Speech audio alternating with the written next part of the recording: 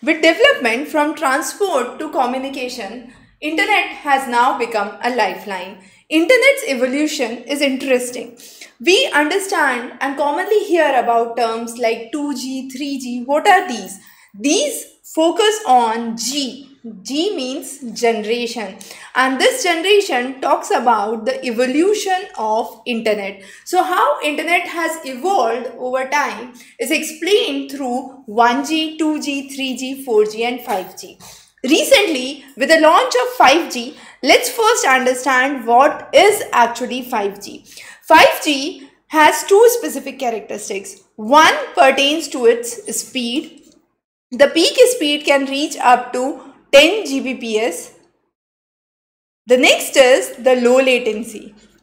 Now, besides these two, one important feature is that thousands of devices can be connected at a go in contrast to hundreds of devices, which is possible under 4G. Another interesting thing with 5G is the applications of 5G.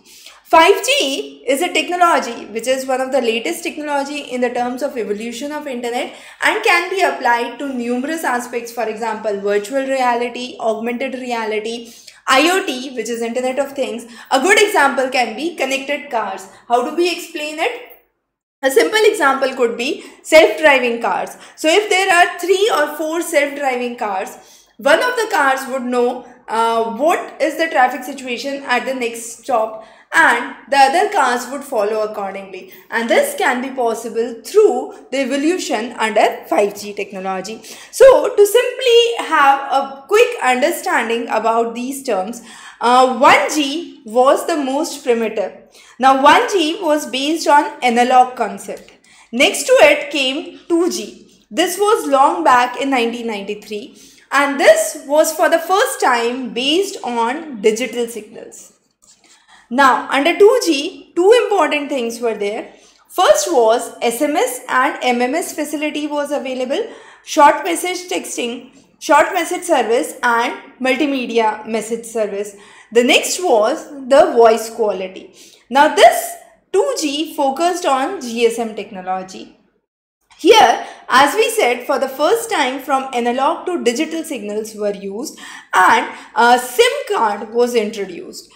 As we mentioned, two important features under 2G. One is the SMS, the other is the voice call. Next to 2G was 3G facility. Now 2G worked on 64 kbps. 3G was the next in evolution. This came back in 2001 and was based on the WCDMA technology with a system of CDMA. Now here, the technology of packet switching was used, and now from 2G to 3G, the evolution was broadband. So the internet actually became fast. Another important feature under 3G was introduction of international roaming facility, which was not available with 2G, right? So international roaming became interestingly easier. Along with that, the connectivity became stronger. So that means voice calling was one of the features which was introduced in 2G. Here, voice plus video, that is audio visual, that means video conferencing facility became available with the advent of 3G technology. Also, triangulation technology developed, that was for the satellites. So using 3 satellites, the location was identified, and this was used in the GPS devices, which nowadays we commonly use as Google Maps. The next in line was 4G technology. 4G technology started nearly 12-13 years back in 2009, and this 4G technology has two components, WiMAX and LTE. LTE is long-term evolution. Again, it is based on CDMA technology with packet switching.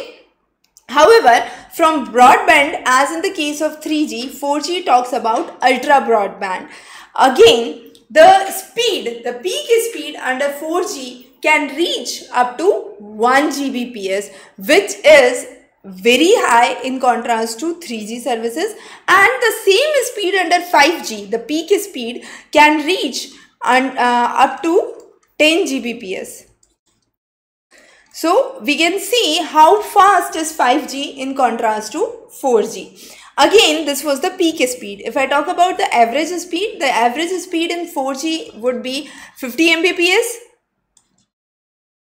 However, in 5G, this turns out to be 400 Mbps, which is again nearly 8 times faster in contrast to 4G services. So this is the average speed and the peak speed that we have mentioned.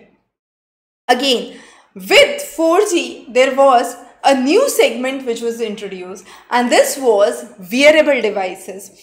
This technology of wearable devices was possible only with 4G being launched. The next in line was 5G.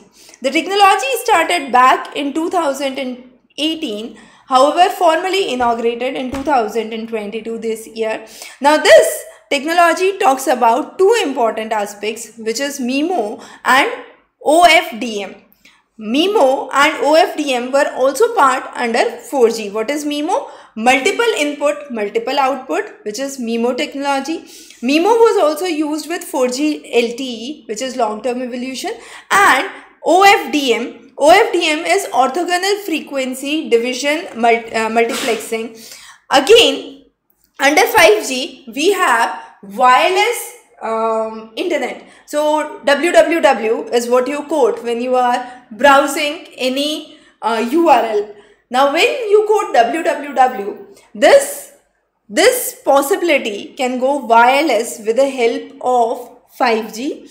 As we said, with 5G, we can have connected cars, virtual reality, augmented reality. So applications are extremely important. Telemedicine, future of medical procedures being done remotely, robotic methods being developed, and remote controlled vehicles, which is we can say the self-driven cars or connected cars, as we said.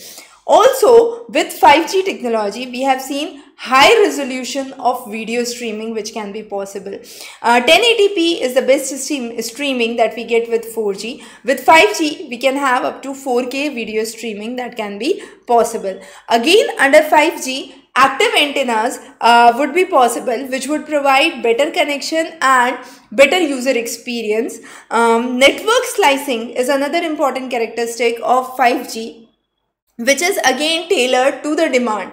So it is on demand, we can say, and therefore 5G has much developments over the previous generations of internet. After the rollout, we do see few years before this technology could be extensively brought across the country, initially being rolled out in few of the major cities and later on being percolated to the different elements of the different smaller centers in the cities. So this was a quick introduction, extremely important for your examination point of view. If you have any questions, any queries, feel free to post those in the comment section, and do follow the links for more information. Have a wonderful day ahead.